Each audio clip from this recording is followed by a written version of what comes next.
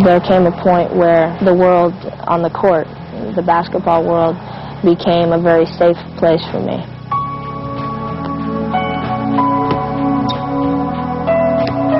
As soon as I stepped onto that court, that was a world that was mine. I started investing my heart, really, and my soul into the game.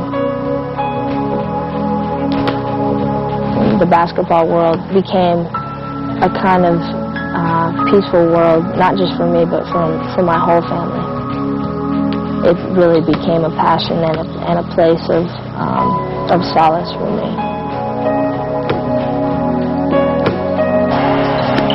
It felt great to know that I was bringing some kind of happiness or some kind of joy, and especially at a time when that was so hard to come by.